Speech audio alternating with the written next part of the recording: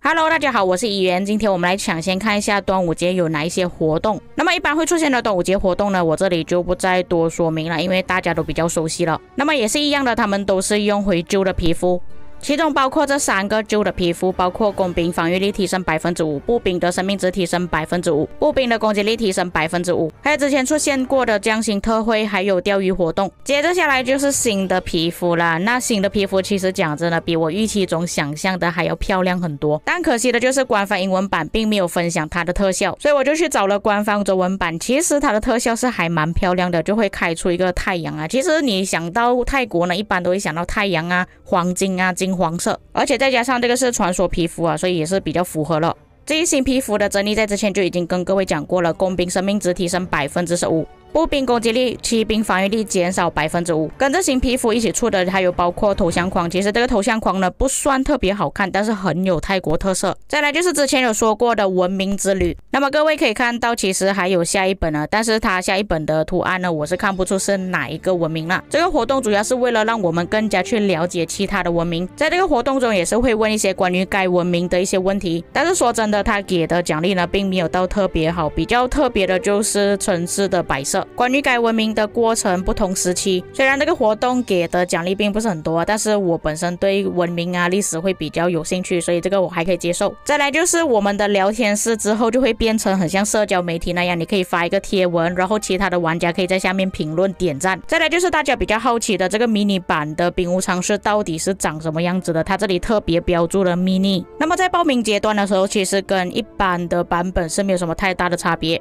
在报名阶段的时候，系统会根据王国的人数、战力还有击杀等综合情况，给予部分王国参与模式剧本的机会。那么跟原版呢有什么差别呢？这个小赛季的模式下，地图的人数会比起正常的还要少很多。部分天下大事达成条件降低，部分征战成就要求降低，部分中立建筑占领难度降低，但是部分征服者的名额也是会跟着降低。所以这个地图虽然有好的地方啊，人数没有这么多，但是奖励那些全部都减少。其实它这个迷你版跟我想象中的有点不太一样，那天我的说法是可能是缩小地图或者是缩短打 KVK 的时间，但它也只是减少这些东西而已啊，那些奖励之类的，其实我对这个并不是很满意啦所以给我选择的话，其实我还是会选择正常版的兵无常势。再来就是奥西里斯联赛，这个是白银战场，就如画面上各位所看到了之后就可以区分哦，你是哪一个不同的方向，但是这个图片其实并没有特别明显，可以区分野战、集结、驻防。像它这边它可以区分每个路线拥有10个玩家，当然的你不要每个路线平均分配10个玩家也是可以的，可以自己去调整。然后你们就可以给每个玩家不同的职位还有任务，你们可以看到玩家的名字后面有一些小标记吗？这些小标记都是可以自己选择你要给他哪一些职位，它就会显示在头像的旁边。那各位可以注意看画面下面还有2个可以勾选的单位，就是拜访或者是护送领救，可以更加去细分这个玩家应该要做什么东西。当你们分配好之后看到的画面就是长这个样子的，有些玩家负责进攻，有些负责搬领救，有些负责采集、野战还有防守。这个更新我个人是比较满意的。不过奖励它并不是根据联盟来分配了，它是根据个人的积分来分配，但是这个只限于白银战场啊，因为白银战场人数比较少的关系，所以这边金头也是拿的稍微少一点。如果你是根据黄金战场的玩家，依然还是根据联盟的胜利来拿到奖励的。最后就是我最期待的部分了，之后可以在打仗上面提升了我们的游戏体验。在更新之后有很多东西你都可以选择性隐藏，其中这边有包括3个按钮：过滤友军信息、兵种显示、头像显示。但是这里我要抱怨了，官方英文版并没有演示的特别多，或者演示的特别明显，所以我们只能看中文版了。OK， 那么当你开启之后，你可以看到的画面就会变成这样，自己的部队将会变成绿色，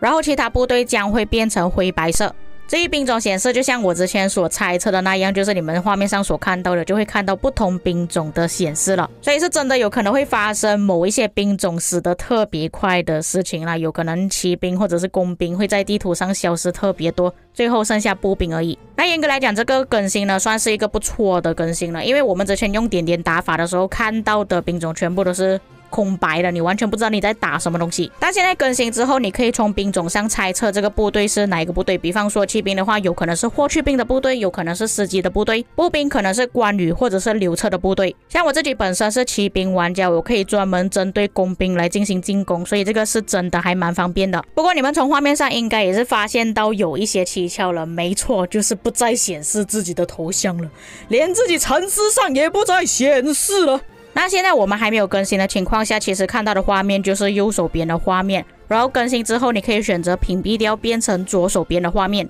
这个是真的会大大的提升我们在战斗的体验，尤其是从下往上打的时候，哎呦，那个头像真的会要你吐血。至于城市屏蔽，一开始我也是觉得应该没有什么必要啦，因为我们也很少会在城市附近打架，但是我又想到万一真的是在你城市附近打架的话，确实个人头像会挡着你的画面，对于特殊情况还是需要屏蔽的。另外还有增加一个快捷键，你们可以看到左下角有一个过滤友军，点开之后它就可以帮你过滤掉你自己的盟友，也就是说可能你会看不到自己的盟友，只看到敌人而已。那我个人是觉得这个过滤友军有一点危险，那万一你的队友全部都死光了怎么办呢？万一你的队友还没有冲上去，你自己冲上去的话怎么办呢？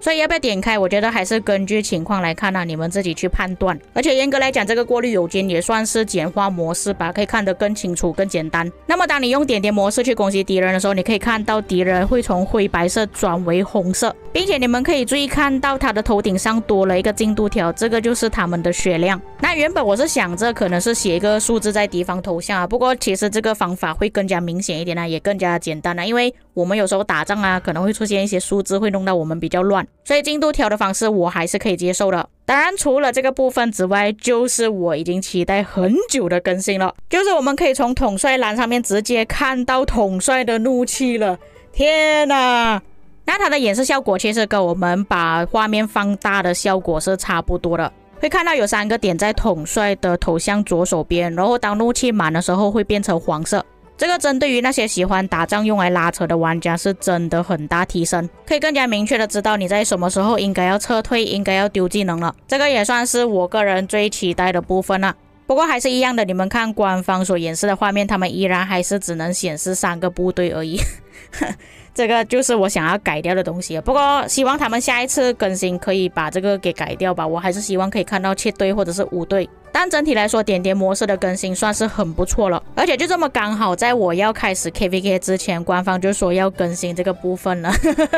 对于一般的小王国来说，可能这个模式更新没有什么太大的影响，但是对于那些先锋王国的玩家来说，这个更新简直是帮助很大。不过我也知道有一些玩家可能会顾虑说，如果我开启头像屏蔽的话，有一些统帅他们已经冲到人群中，但是我不知道是哪一位统帅的话怎么办？这个问题我在之前也是有稍微提过，所以官方的解决方案就是让我们自己的头像变成半透明，以这样的方式依然还可以看到你所携带的统帅是哪一位，并且也不会阻挡到你的视线，敌人在哪里。所以之后我的玩法应该也是会选择这个方式，因为我还是想要看到统帅在哪里。那以上就是点点模式的更新啊，这个就是我所说的官方英文版并没有解释的特别详细。